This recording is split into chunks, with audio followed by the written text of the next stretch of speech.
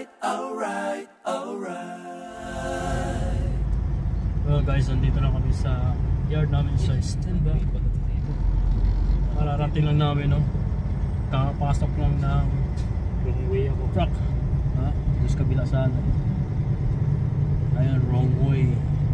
So, as usual, yung yard na puno pa rin ng snow. Yung driver natin si Nelson. And aming puputulin to trailer.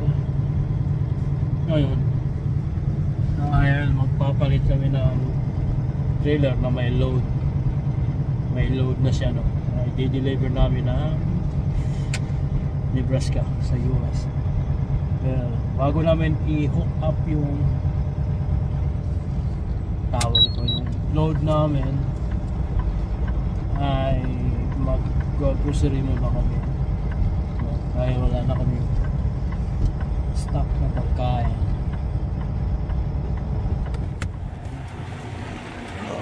Ay, gabi!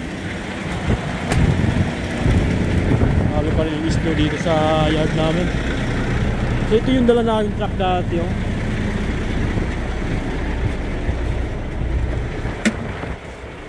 Pero puputulin namin ito, no?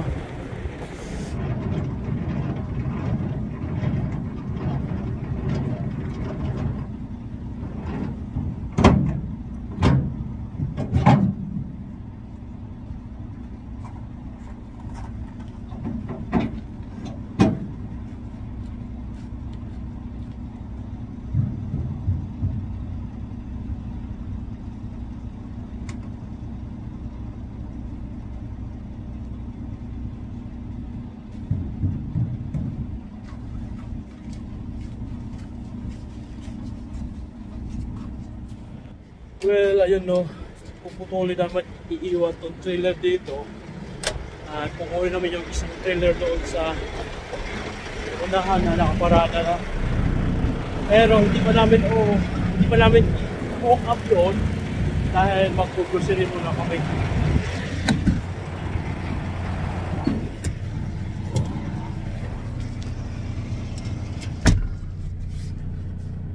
Lamig.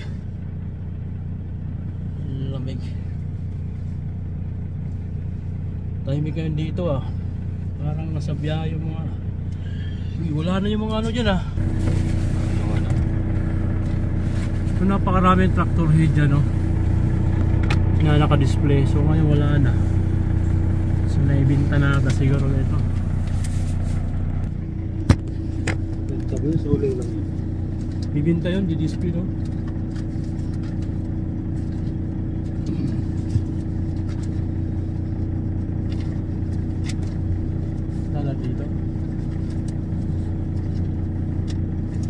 So lahat ng documents na o mga bill of lading na i-deliver na namin yung mga load o mga finished load na yun ibigay namin sa dispatcher.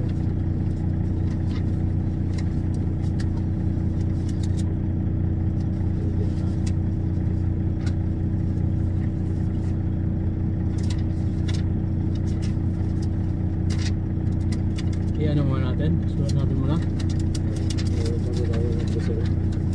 Sulat natin.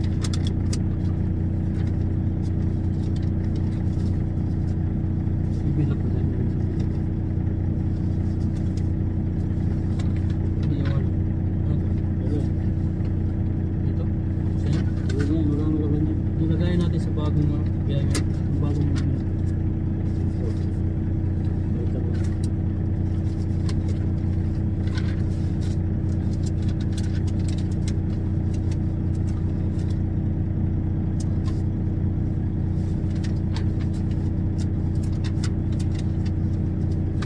ngayon guys, gagawa tayo ng ano, kontrata.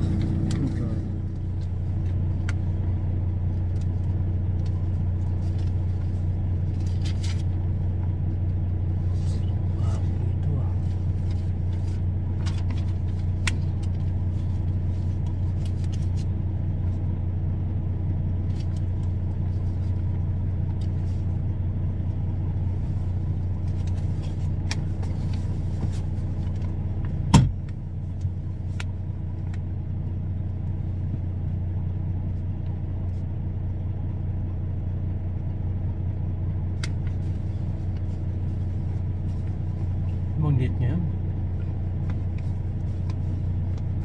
21? 20.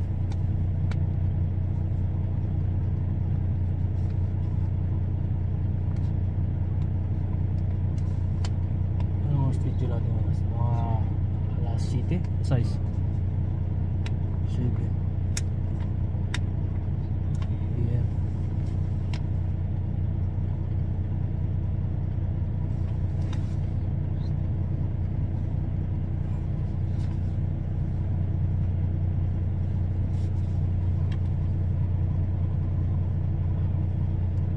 US port entry.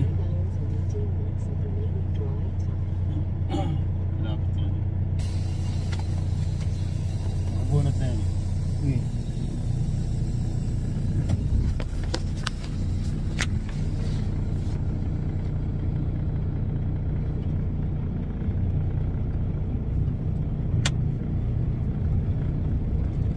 So yung mga guys, no, gagawa kami ng documents. Di ba na doon? 5166? Oh.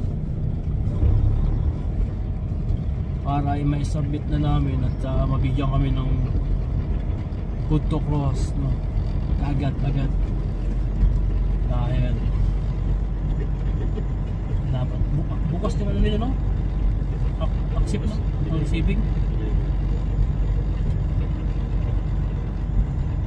Kaya naman, kaya miss dito sa yard na yun ah.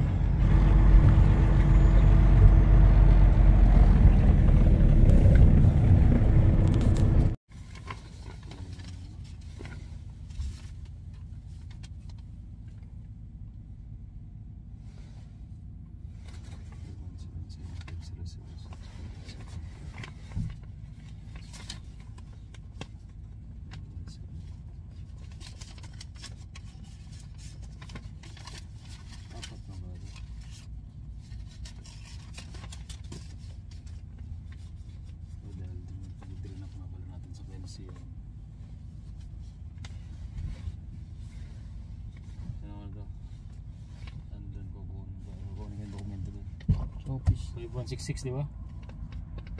Ano yung ano niyan? 428103. 66 umaha.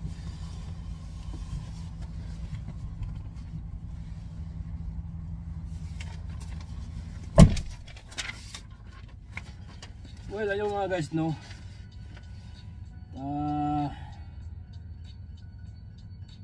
Inaayos ko muna yung aming papers.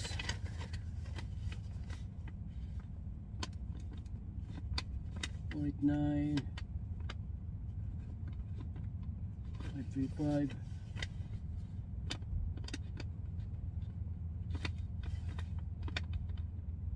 Madali lang to guys, hindi naman ano to.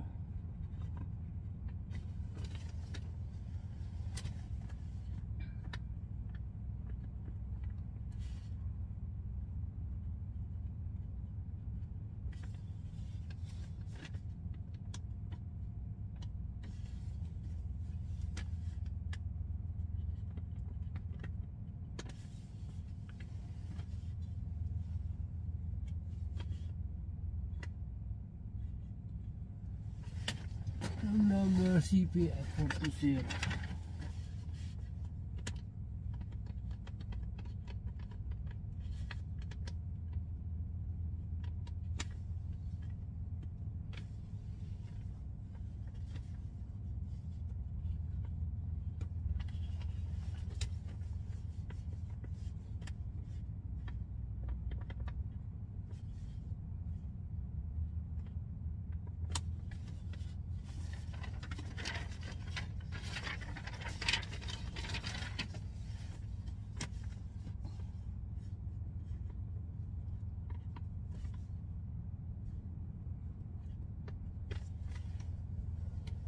Total package.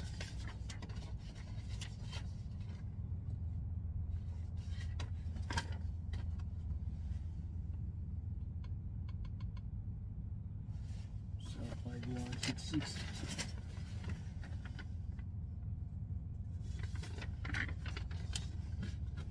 serial number, verified number.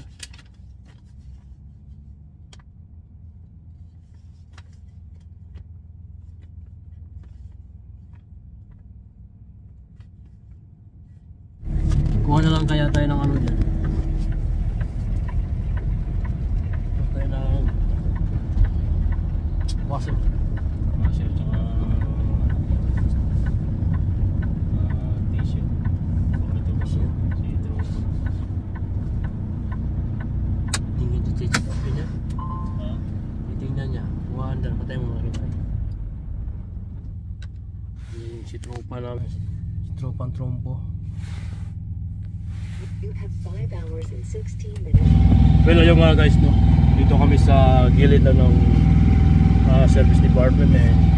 Ayun, pina-under sa amin yung EPO at nagalit. At ano ba daw yung problema ng EPO? Ayun, inakit ng head ng mechanic yung aming truck, no? At pina-under yung EPO. Siya talagang umakit sa loob ng truck, no? In-start niya. At pina-under niya. Alam ko naman sira yung EPO. Namamatay ito. Yung EPO means ito yung auxiliary ang tawag niyan EPO. Well, nakalimutan ko guys, no? Yung EPO, no? So guys, yung ng EPO guys, no, ay it's auxiliary power unit, no? Parang gano'n na EPO. Well, yung ano ito yung nagbibigay ng support ng kuryente galing sa EPO papunta dito sa aming truck. Pero if may problema yung EPO at hindi nagbibigay ng kuryente sa truck, ayun, kakaroon ng shortage ng volts kuryente, no? Ayun, namatay na naman, no? Narinig mo ba? Namatay yung truck. And hindi, sabi sa akin ano doon, tayo doon natin sa pupuntahan ko, sabihin ko namatay yung EPO. Namatay para alam niya. Well, ayun nga guys, no, naputol yung ating video doon sa pag yung nagpasyap kami sa truck at hindi ko na nakunan yung kasunod na video na yun dahil yung nagalitan kami ng department o sa engineering office dahil nga yung box na lagayan ng mga gamit at yung daanan ng hangin ng equip ng papunta sa EPO para sa inhale na diaphragm na tumadaan yung hangin or para hindi mamatay yung EPO. Pero hindi naman yun ang dahilan na bakit namatay yung EPO. Dahil sira na talaga, may problema sa alternator. So yun muna guys, at salamat sa pagtanaw ninyo.